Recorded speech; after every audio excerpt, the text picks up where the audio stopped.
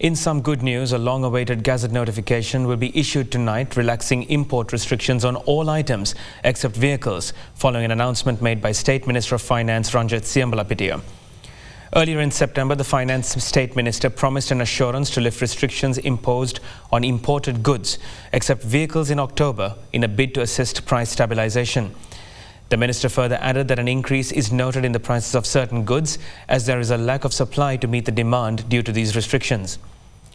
On the 14th of August, the restrictions imposed on importing public transport buses and special purpose heavy vehicles, including tankers, bowsers and fire trucks, were eased by the government with a special Gazette notification.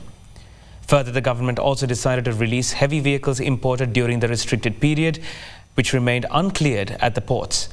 However, the import bans on passenger vehicles are unlikely to be lifted anytime soon.